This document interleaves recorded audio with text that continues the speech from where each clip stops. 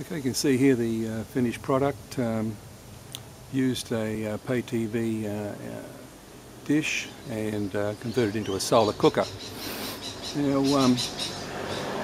the surface, the reflective surface, I initially tried chrome paint, but that didn't work.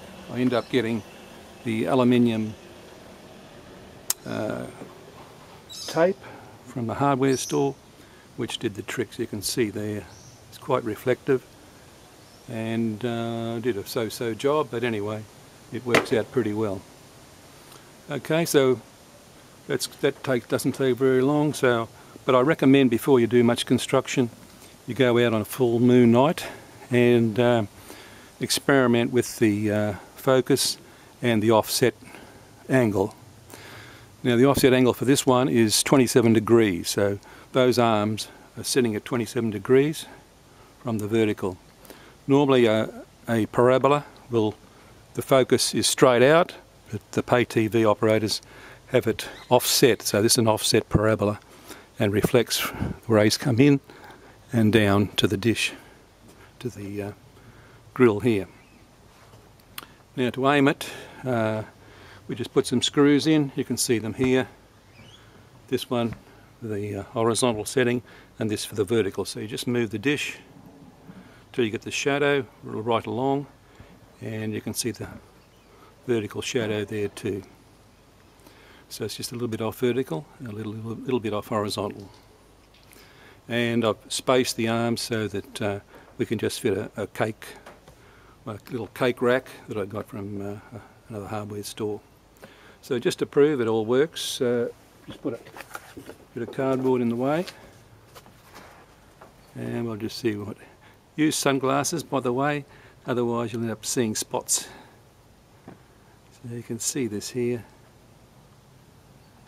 working quite well. Ooh.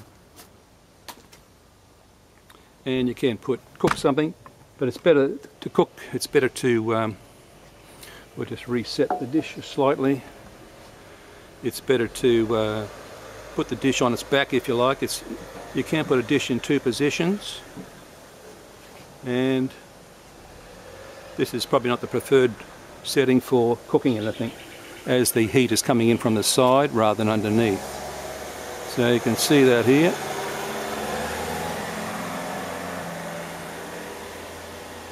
We've got an egg in there.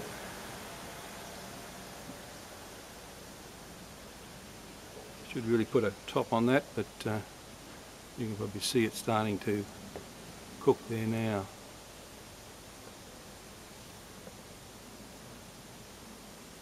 Now, this is not a toy with children. Use it under supervision. As I say, you'll burn yourself in seconds with this or blind yourself, so make sure you watch the kids if they're using this to, say, to cook marshmallows, which is quite a popular thing to cook. So you can see the white, you really have to turn it to get, that's why it's better to have the heat coming from below.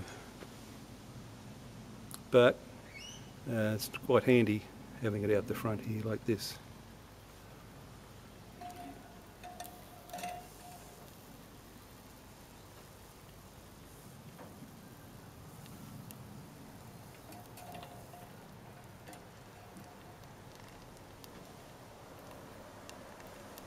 So put a few baked beans in and you've got your breakfast.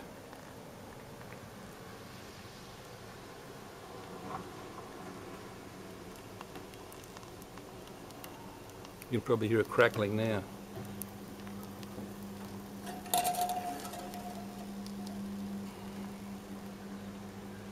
You can see how the sun's moving slightly, so you can easily adjust it. Oh, there's just quickly have a look at the back. Just got an arm here to keep it up. But if you go more for the cooking mode, you'll have it lying down. Okay. So there we are. A little bit more around one side.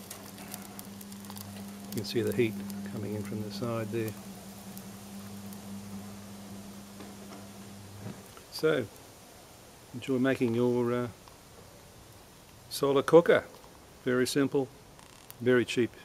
you get a recovered dish, which you probably should be able to these days. Thank you for watching.